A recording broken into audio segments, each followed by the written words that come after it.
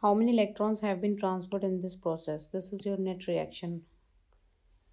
So first of all, let us assign the oxidation states. Here it is +3 and mercury is 0.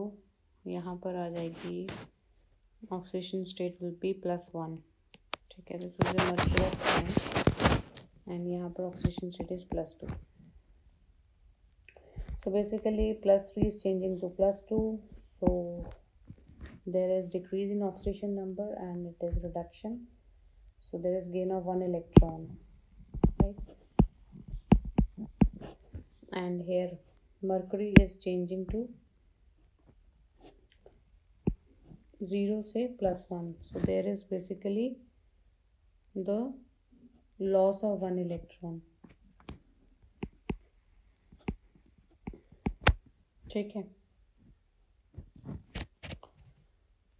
सो यहाँ पर how many electrons are transferred. देखो बच्चे, जो हमने find की है loss of 1 electron and gain of 1 electron, that is for 1 mole.